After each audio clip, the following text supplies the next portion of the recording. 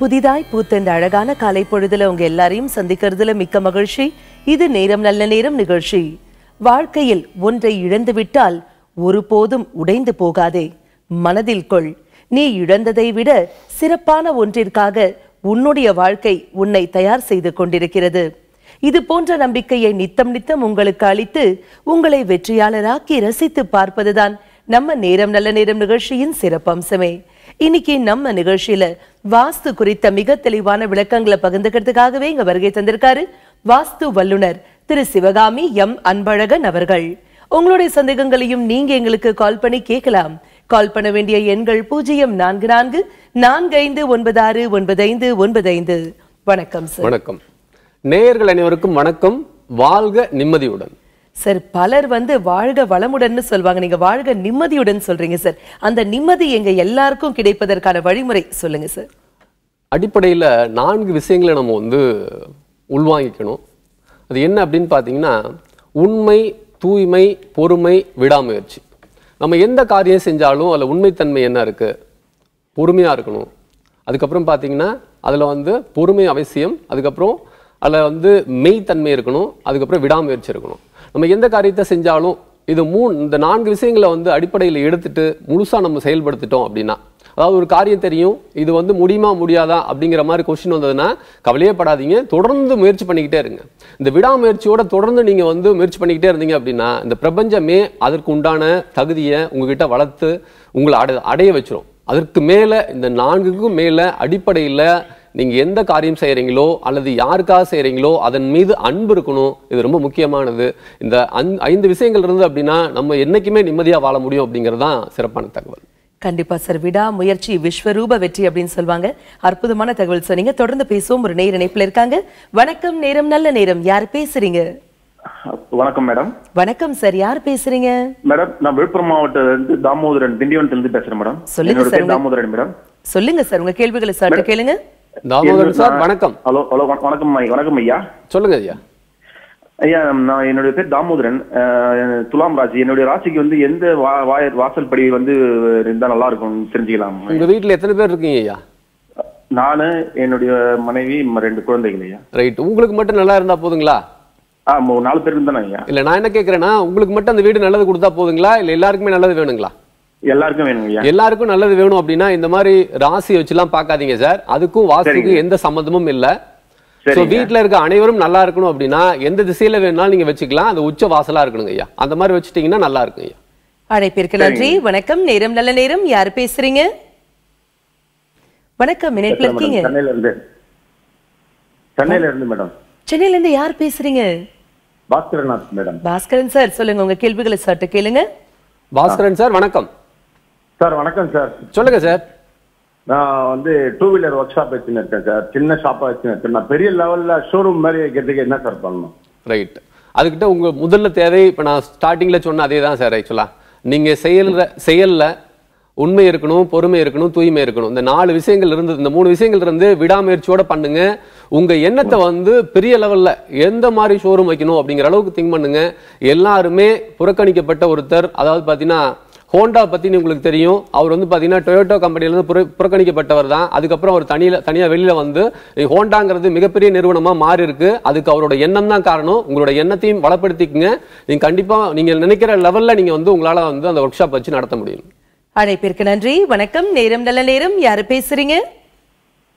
Hello வணக்கம், யார் பேசுறீங்க? சொல்லுங்கம்மா, உங்க கேள்விகளை சற்று கேளுங்க. அம்மா வணக்கம். வணக்கம் சார். சொல்லுங்கம்மா. ரொம்ப உங்களை சந்திச்சதுக்கு நன்றிங்க சார். நல்லதுமா, நன்றிம்மா. சார் இது எடுக்க சார், பாதாள சார் கிடைக்காத. சரிங்கம்மா.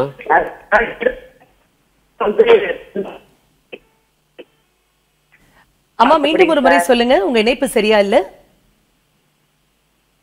மீண்டும் ஒரு முறை உங்க கேள்வி சொல்லுங்கம்மா. சரிங்கம்மா. செப்டிக் டேங்க் எங்க போட்டிருக்கீங்க? கிழக்கு பக்கம் பள்ளமா இருக்கு. ஓகே, செப்டிக் டேங்க் எங்க போடலாம் எங்க போடக்கூடாதுன்னு சொல்லிட்டு அவங்களுக்கு பயனுள்ளதாக இருக்கும் சார். ஸோ செப்டிக் டேங்க் அப்படின்னா அது வந்து வரக்கூடிய ஒரே ஒரு இடம், அதாவது செப்டிக் டேங்க் வந்து வரவே கூடாது வீட்டுக்குள்ள, பட் தவிர்க்க முடியாத காரணங்களால அது வரலாம் அப்படின்னா அது வடமேற்கு மட்டும் வரலாம். அந்த மாதிரி வச்சுக்கோமா, நல்லா இருக்கும். அழைப்பிற்கு நன்றி சார். ஒவ்வொரு வீடும் வந்து ரெஜிஸ்ட்ரேஷன் அப்படிங்கிறது ரொம்ப முக்கியமான ஒரு விஷயம் இல்லைங்களா சார்? வாஸ்து ரீதியாக குடும்ப தலைவர் பேர்ல பண்ணலாம், இல்ல அவங்க மனைவி பேர்ல பண்ணா சிறப்பா இருக்கும் அப்படின்னு ஏதாவது இருக்கா? நிச்சயமா. அதாவது ஒரு வீட்டோட அமைப்பு அல்லது அந்த மனையோட அமைப்பை பொறுத்து அது ஆணுக்கு உண்டான மனையா அல்லது பெண்ணுக்குரிய மனையா அப்படின்னு பார்க்கணும். ஸோ ஆணுக்குரிய மனையை பெண் பேர்ல வந்து நம்ம பதிவு பண்ணும் போதும் நம்ம பாதிக்கப்படுவோம், அந்த ஒட்டுமொத்த ஃபேமிலிக்குள்ள இஷ்யூஸ் இருக்கும். அதே போல பெண்ணுக்குரிய இதை வந்து ஆண் பண்ணும்போதும் அந்த இது இருக்கும். இந்த இடத்துல பார்த்தீங்க அப்படின்னு பார்த்தீங்கன்னா ஆண் பெண் சமமாக மதிக்கப்படணும் அப்படின்னு தான் எங்களோட நோக்கமே. ஸோ அந்த மாதிரி பண்ணணும் அப்படின்னா பெண்ணோட பேர்ல பண்ண வேண்டியது பெண்ணோட பேர்ல பண்ணுங்க, எது ஆணுக்குரிய நிலமோ அது ஆண் பேர்ல பண்ணுங்க. தெரிஞ்சுக்கிறது எங்க நிலம் எப்படிப்பட்டது நாங்க எப்படி தெரிஞ்சுக்கிறோம்? இந்த அமைப்பு வந்து நாங்களும் வந்து என்னன்னா இதுல அப்படியே சொல்லிட முடியாது, அந்த அமைப்பு எப்படி இருக்கு, எந்த இடத்துல வந்து ரோடு வருது, இதெல்லாம் பார்த்து தான் நாங்க சொல்ல முடியும்னு வச்சுக்கோங்களேன். ஓகே, வீடை யார் பேர்ல ரெஜிஸ்டர் பண்ணணும் அப்படின்னு சொன்னீங்க. வீட்டுக்கு பெயர் வைக்கலாமா? தாராளமா வைக்கலாம். எப்படிப்பட்ட பெயர்ல இருக்கலாம், எப்படிப்பட்ட பெயர்கள் இருக்கக்கூடாது சார்? அதுல வந்து முடிந்த அளவுக்கு வந்து பெண்களோட பெயர்களை வந்து நீங்க முன்னிறுத்தி வச்சீங்க அப்படின்னா சிறப்பா இருக்கும். உங்களோட குலதெய்வம் வந்து பெண் குலதெய்வமா இருந்ததுன்னா அதை வைங்க, அல்லது உங்களோட அம்மா பாட்டி இவங்களோட பேர்ல இருந்தது அப்படின்னா மிகச்சிறப்பா இருக்கும். அற்புதமான விளக்கங்கள் கொடுத்தீங்க சார். தொடர்ந்து பேசுவோம். நேர இணைப்புல இருக்காங்க. வணக்கம், நேரம் நல்ல நேரம். யார் பேசுறீங்க? மேடம், நான் இங்க காளிப்பட்டி பக்கத்துல இருந்து பேசுறேங்க மேடம். செல்வராஜ். சொல்லுங்க சார், உங்க கேள்விகளை சற்று கேளுங்க. ஐயா வணக்கம். ஐயா வணக்கம் சார், நான் பானுமதி செல்வராஜ் பேசுறேங்க. சொல்லுங்க சார். சார், நீங்க 8 மணிக்கு மேல முருகன் கோயில 8ல இருந்து 9க்குள்ள கும்பிட சொல்றீங்களா? சொல்லுங்க சார். அது கோயில் நடை சாத்திடுறாங்க, நான் என்ன சார் அது பண்றது? நீங்க அந்த கோயில்ல வந்து கொடி கம்பம் இருக்குங்களா? ஆமா இருக்கு சார்.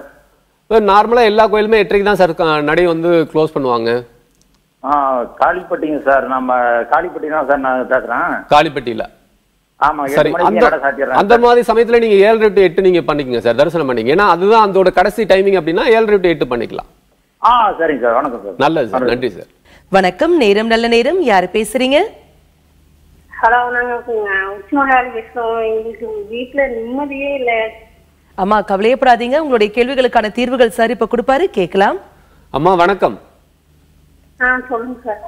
சரிங்கம்மா, அதாவது நீங்க ஸ்டார்ட் பண்ணும்போதே இந்த நிம்மதி இல்லை அப்படின்றீங்க இல்லையா, அதுக்கு பதிலா நிம்மதி வர்றதுக்கு என்ன பண்ணணும்னு கேளுங்கம்மா. இந்த கேள்வி இப்படி மாத்து பண்ணும்போதே உங்களோட லெவல் மாறிடுமா.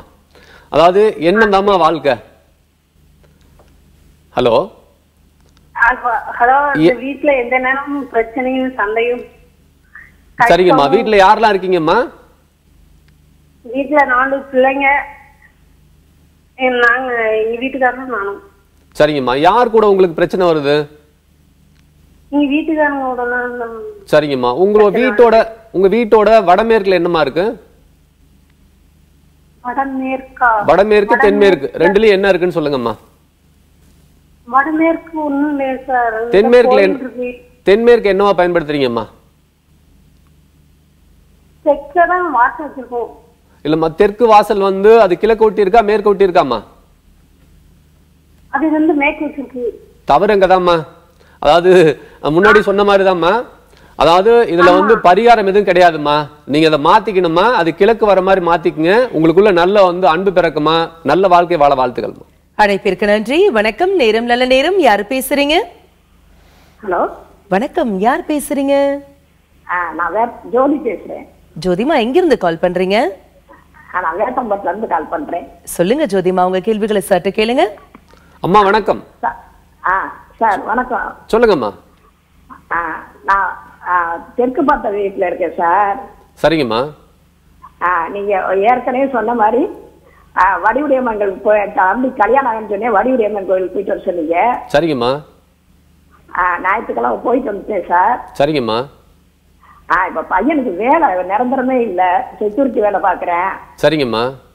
அவன் இந்த வேலை எடுக்கலாமா இல்ல வேற வேலைக்கு போலாமா, ரொம்ப கஷ்டப்படுறான் சார் 6 வருஷமா. அதாவதுமா, எது வந்து உங்களுக்கு சிரமம் அப்படின்னு தோணுதோ அப்ப இமீடியட்டா அந்த இடத்துல இருந்து வெளியே வந்துடணுமா. அதாவது சிரமத்தை கொடுத்து கடவுள் வந்து உங்களுக்கு வழி நடத்துறாருங்கிறதான் புரிஞ்சுக்கணும். நம்ம தொடர்ந்து அதுல இருக்கக்கூடாது. அப்ப நீங்க வெளியில வந்துட்டு சின்ன விஷயமா எடுத்தா கூட நீங்க வந்து அதுல இருந்து சாதிக்கிற மாதிரி ஒரு தொழில் அவர் தொடங்க சொல்லுங்கம்மா. அதாவது ஒரு பெட்டி கடை கூட வைக்கலாம், அதுல சின்ன நுணுக்கங்களை கண்டுபிடிச்சிக்கலாம், அந்த நுணுக்கங்களை வச்சு ஒரு பெரிய லெவல்ல கூட வரலாம். அதுக்கு எக்ஸாம்பிள்லாம் உங்களுக்கு நிறைய தெரியும். சரவணா ஸ்டோர்ல இந்த அளவுக்கு வந்திருக்காங்கன்னா அதெல்லாம் நுணுக்கங்கள் தான்மா. அப்ப என்ன பண்ணணும் அப்படின்னு பாத்தீங்கன்னா, ஒரு செக்யூரிட்டி ஜாப் அப்படின்னா இவரை தவிர்த்து வேற யார் வேணாலும் செய்யலாம் அப்படிங்கிற மாதிரி ஆயிடும். இவருக்கு எந்த நுணுக்கங்களும் அதுல கிடைக்காதுமா. அந்த மாதிரி சின்ன தொழிலா தொடங்க சொல்லுங்கம்மா, அவர் பெரிய லெவல்ல வளருவாருமா. அழைப்பிற்கு நன்றி சார். சுவர் இருந்தால் தான் சித்திரம் வரைய முடியும். நாங்க எல்லாரும் முதல்ல ஆரோக்கியமா இருந்தாதான் எங்களால செயல்படவே முடியும் இல்லைங்களா? அந்த ஆரோக்கியம் எங்க எல்லாருக்கும் கிடைப்பதற்கான வழிமுறை சொல்லுங்க சார். நல்ல கேள்வி. நம்ம வீடுகள் என்ன பண்றோம் அப்படின்னு பாத்தீங்கன்னா, வீட்டோட சுத்தியும் முதல்ல வந்து நம்ம காம்பவுண்ட் வால் அப்படிங்கிறதே ஒன்று போடுறதில்ல. நம்ம ஏற்கனவே சொல்லியிருக்கோம், கிழக்கும் வடக்கும் அதிக காலி இடங்கள் இருக்கணும் அப்படின்னு சொல்றோம். அப்படியே காலி இடங்கள் விடுறவங்களும் என்ன பண்றாங்க அப்படின்னு பாத்தீங்கன்னா, முழுவதும் வந்து தரையால் அதை வந்து க்ளோஸ் பண்ணிடுறோம். அதுதான் உண்மை.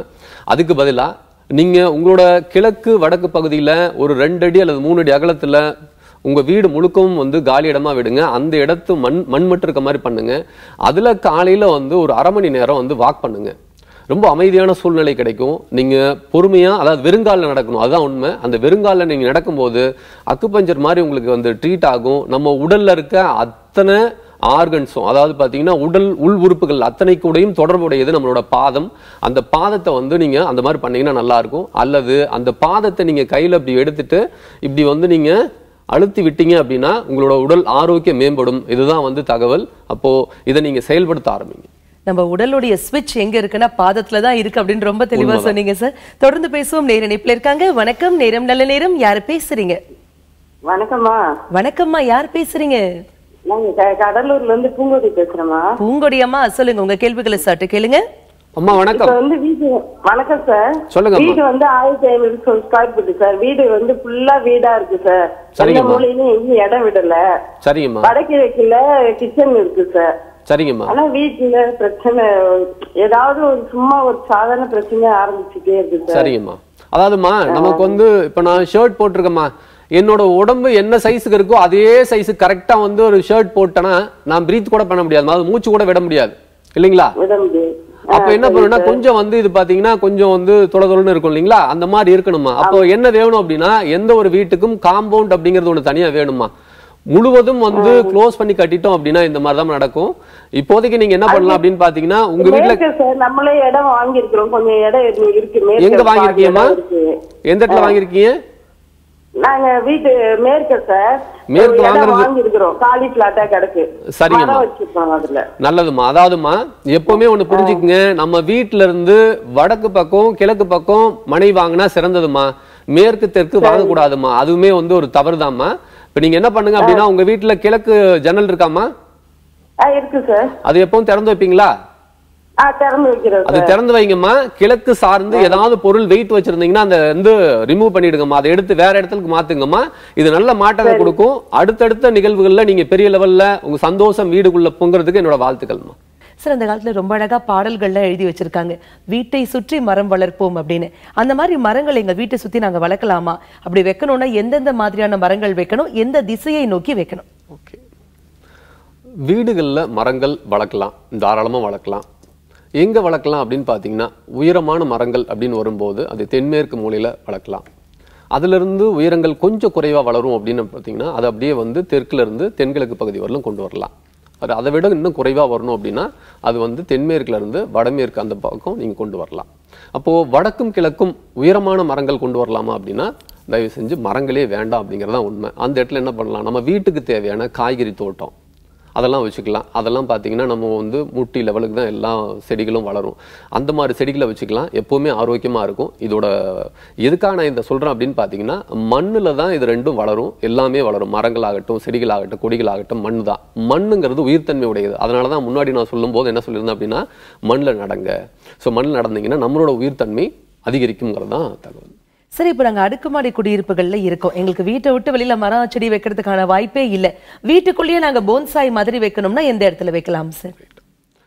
வீட்டுக்குள்ள வச்சுக்கணும் அப்படின்னா இதுல எப்படி சொல்லியிருக்கோமோ அதே போலதான். அதாவது எந்த ரூம்ல வச்சாலும் சரி, அது வந்து மேற்கு திசையில அல்லது தெற்கு திசையில வர மாதிரி அமைச்சிட்டீங்கன்னா நல்லா இருக்கும். தெளிவான விளக்கங்கள் கொடுத்தீங்க சார். தொடர்ந்து பேசுவோம். நேர இணைப்புல இருக்காங்க. வணக்கம், நேரம் நல்ல நேரம். யாரு பேசுறீங்க? ஹலோ, வணக்கம்மா, யார் பேசுறீங்க? நாங்க நாமக்கல்ல இருந்து பேசுறேங்க. நாமக்கல்ல இருந்து யார் பேசுறீங்க? ஜெயா பேசுறேங்க. ஜெயாமா, சொல்லுங்க உங்க கேள்விகளை சற்று கேளுங்க. அம்மா வணக்கம். தனி திசையில வணக்கம் ஐயா. சொல்லுங்கம்மா. தனி திசையில தென்னை மரம் இருக்குங்களாங்களா? எந்த திசையிலம்மா? சனி திசையிலங்க. சரிங்கம்மா, இருக்கலாமா, நீங்களே சொல்லுங்கம்மா. இந்த ப்ரோக்ராம் எவ்வளவு நாளா பாக்குறீங்கம்மா?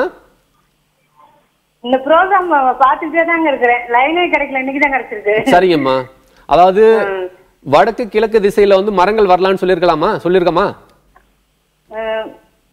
சொல்ல இருக்க வேண்டாம்னு சொல்லிருக்கீங்க. அப்ப நீங்க கேட்ட கேள்விக்கு நீங்க பதில் சொல்லுங்கம்மா. இருக்கலாமா கூடாதா? இருக்க கூடாதா? அவ்வளவுதான்மா, இருக்க கூடாதுன்னு சொல்றாங்க. அதான் இமிடியட்டா எடுத்துருங்கம்மா. உங்களுக்கு இந்த மாதிரி கேள்விகளே வராதுமா. நல்ல எண்ணங்கள் பெருசா வளருமா. சரி, நல்லதுமா. அழைப்பிற்கு நன்றி. வணக்கம், நேரம் நல்ல நேரம். யாரு பேசுறீங்க? சொல்லுங்க சார், உங்க கேள்விகளை சற்று கேளுங்க. சார் வணக்கம். வணக்கம் சார். சொல்லுங்க சார். நம்ம வீடு சார், நம்ம வீடு வந்து அந்த இடம் வாங்கிதான் வீடு கட்டணும் சார். சரிங்க. அது வந்து நீளம் வந்து 27 அடிங்க சார், வீடு அகலம் வந்து 27 அடிங்க சார். சரிங்க. எதுவுமே வேலை எதுவுமே செட் ஆக மாட்டேங்குது சார். எதுவுமே வீடு பிரச்சனை ஆகிருக்கும் சார். அதாவது நீங்க சொல்ற நீள அகலத்துக்கும் உங்க பிரச்சனைக்கு எந்த தொடர்பும் கிடையாது. சோ உங்க வீடு வந்து நீங்க எப்ப கட்டினீங்க சார்? வீடு 2000 சார். புரியல சார். வீடு 2000 கட்டினீங்க. இப்ப யாரெல்லாம் அங்க இருக்கீங்க சார்? இப்ப வந்து அம்மா அப்பா நான் சார் 3 பேர் இருக்கேன் சார். அம்மா அப்பா நீங்க? ஆமா சார். அம்மா அப்பாவை நல்லா பாத்துக்குவீங்களா? பாத்துக்குவேன் சார். அவங்க கிட்ட ஏதாவது நீங்க வந்து ஃபைட் பண்ணுவீங்களா, சண்டை போடுவீங்களா? அதெல்லாம் அப்படிலாம் இல்லைங்க சார். எதுங்க? அதெல்லாம் அப்படி இல்லை சார். அதை நீங்க வந்து விட்டு கொடுங்க. அம்மா அப்பா என்ன சொன்னாலும் பரவாயில்லன்னு சொல்லி கேட்டுக்குங்க. அப்படி கேட்டீங்க அப்படின்னா அது ஒண்ணு பண்ணுங்க. அது இல்லாம நீங்க என்ன பண்ணுங்க அப்படின்னு பாத்தீங்கன்னா, நீங்க முருகன் கோயில் வழிபாடு வச்சுக்குங்க. முருகன் வந்து செவ்வாய்க்கிழமை 8 to 9 பாருங்க. அந்த சமயத்துல பாத்துட்டு வாங்க. உங்களோட சிரமங்கள் எல்லாம் கொஞ்சம் கொஞ்சமா குறைஞ்சிட்டு நல்ல வாழ்க்கை வாழ முடியும். அழைப்பிற்கு நன்றி சார். சென்னை மாதிரி பெருநகரங்கள்ல பாத்தீங்கன்னா தீப்பெட்டி குடியிருப்புகள் தான் வந்து அதிக அளவுல இருக்கு இல்லைங்களா? எந்த பில்டர்ஸ் எடுத்தாலும் நாங்க வந்து வாஸ்து ரீதியாக பக்காவா எங்க வீடு கட்டியிருக்கோம் அப்படின்னு சொல்றாங்க. ஆனா நாங்க வாங்க போற அந்த அபார்ட்மெண்ட் வாஸ்து பிரகாரம் சரியா இருக்கா அப்படிங்கறத எப்படி தெரிஞ்சுக்கிறது? வாஸ்துபடி சரியா இருக்கா அப்படின்னா, நம்ம நிகழ்ச்சியில தொடர்ந்து சொல்லிட்டு இருக்கிறது நம்ம வீட்டோட இரு கண்கள் அப்படிங்கிறது வடக்கும் கிழக்கும். அப்ப வடக்கும் கிழக்கும் உங்களுக்கு வந்து ஜன்னல் அமைப்பு இருந்து திறந்த அமைப்பா இருக்கு அப்படின்னா தாராளமா அதை எடுத்துக்கலாம். அது எவ்வளவு சின்னதா வேணாலும் இருக்கலாம். நீங்க 10க்கு 10 தான் நீங்க எடுக்கிறீங்க, அதுதான் வந்து உங்களோட வாழ்க்கை அதுக்குள்ளதான் நடத்தணும் அப்படின்னா கூட தாராளமா எடுத்துக்கலாம். பட் வடக்கும் கிழக்கும் ஜன்னல் இருக்கான்னு பாருங்க. 2வது உச்ச வாசல் இருக்கான்னு பாருங்க. இது இருந்தாவே நீங்க தாராளமா எவ்வளவு சின்ன வீடா இருந்தாலும் நீங்க எடுத்துக்கலாம். சரிங்க சார், நாங்க ஏற்கனவே வாங்கிட்டோம். ஆனா நீங்க சொன்ன மாதிரி இந்த அமைப்பு இல்ல, எங்களால மாத்தவும் முடியாது அப்படின்னா நாங்க என்ன பண்ணலாம் சார்? மாத்த முடியாது அப்படின்னா, அதாவது நம்ம வீடை மாத்திக்கலாம், வேற ஒன்றும் பண்ண முடியாது. இந்த எண்ணம் வந்து அந்த வீடு தான் கொடுக்குது. அதாவது நீங்க இதை மாத்த முடியாது அப்படிங்கிற எண்ணத்தையும் அந்த வீடு தான் கொடுக்குதுங்கிறத நீங்க புரிஞ்சுக்குங்க. அந்த எண்ணம் எப்போ உங்களை ஸ்ட்ராங்கா அது முடியாதுன்னு சொல்லுதோ அப்ப புரிஞ்சுக்குங்க அந்த வீட்டுல நீங்க சரியான வீட்டுல இல்லைங்கிறத மட்டும் தெளிவா புரிஞ்சுக்குங்க. அப்ப நீங்க வந்து அந்த எண்ணம் மாறணும் அப்படின்னா வீட்டை விட்டு வெளியில நிறைய நேரம் இருங்க, ஸ்பெண்ட் பண்ணுங்க. அப்ப உங்களுக்கு எண்ணங்கள் தெளிவா இருக்கும். அப்ப நீங்க மாற ஆரம்பிச்சிடலாம். தெளிவான விளக்கங்கள் கொடுத்தீங்க சார். தொடர்ந்து பேசுவோம். நேர இணைப்புல இருக்காங்க. வணக்கம், நேரம் நல்ல நேரம். யார் பேசுறீங்க? வணக்கம் மேடம். வணக்கம் சார், யார் பேசுறீங்க? ஆனந்தன். ஆனந்தன் சார், எங்க இருந்து கால் பண்றீங்க? திருவண்ணாமலை. சொல்லுங்க சார், உங்க கேள்விகளை சற்று கேளுங்க. ஐயா வணக்கம். வணக்கம் சார். சொல்லுங்க சார். வீடு கட்டிட்டு இருக்கேன் சார். சரிங்க. 20 அடி அகலம், 36 அடி நீட்டுங்க. ஓகே. வேலை குறையாவே நிக்கிறா சார், போட்டு முடியாம அப்படியே இருக்கு சார். எதனா தரங்கள் இருக்குதா என்னன்னு ஒண்ணும் புரியல. என்ன பட்ஜெட்ல வீடு கட்டுறீங்க சார்? கட்டி முடிச்சிட்டேன் சார், தலைலாம் போட்டாய் போச்சு. இல்ல அதான் என்ன பட்ஜெட் ஆக்சுவலா இப்போ இதுவரையில எவ்வளவு செலவாயிருக்கு? 4 லட்சம் ரூபாய் சார். 4 லட்சம் ரூபாய் இருக்கு. அதாவது நீங்க என்ன பண்ணணும் அப்படின்னு பாத்தீங்கன்னா, 4 லட்சம் ரூபாய் செலவு பண்ற நீங்க அதாவது சின்னதா ஒரு சிம்பிளா ஒரு வாஸ்து எப்படி இருக்கும், என்ன நல்லா இருக்கா இல்லையா அப்படின்னு பார்த்துட்டு நீங்க கட்டினீங்கன்னா சிறப்பா இருக்கும் சார். இதுக்கப்புறம் நீங்க பண்ணும்போது பாத்துக்குங்க. உங்க வீட்டுல வடக்கும் கிழக்கும் ஜன்னல் இருக்குங்களா ஐயா? இருக்கு சார். வடக்கு இருக்கு சார். ஜன்னல் வச்சிருக்கீங்க? பூஜை ரூம் வச்சிருக்கேன். எந்த இடத்துல வச்சிருக்கீங்க பூஜை ரூம்? வடகிழக்கு முடியல. அது தவறுங்க ஐயா. உங்களை வந்து அடுத்த கட்டத்துக்கு மூவ் பண்ணவே விடாதுங்க ஐயா. அது அந்த இடத்துல இருந்து எடுத்துருங்க. அது தென்கிழக்கோ அல்லது தென்கிழக்கோ அல்லது வடமேற்கு வர மாதிரி வச்சுக்கோங்க. நல்ல வாழ்க்கை வாழ முடியும். அழைப்பிற்கு நன்றி சார். வாஸ்து குறித்த நிறைய விளக்கங்கள் பகிர்ந்துட்டீங்க. நிறைய பேருடைய கேள்விகளுக்கு தெளிவான பதில்களும் கொடுத்தீங்க சார். மிக்க நன்றி. நேயர்கள் அனைவருக்கும் நன்றி. வாழ்க நிம்மதியுடன். இவ்வளவு நேரம் நம்ம வாஸ்து குறித்த நிறைய விளக்கங்கள் தெரிஞ்சுக்கிட்டோம் இல்லையா? அடுத்ததாக உங்களுக்காகவே இன்றைய ராசி பலன் காத்துட்டு இருக்கு. இணைந்திருங்கள். வழக்கம் போல குட்டி இடைவேளைக்கு பிறகு தெரிந்து கொள்வோம்.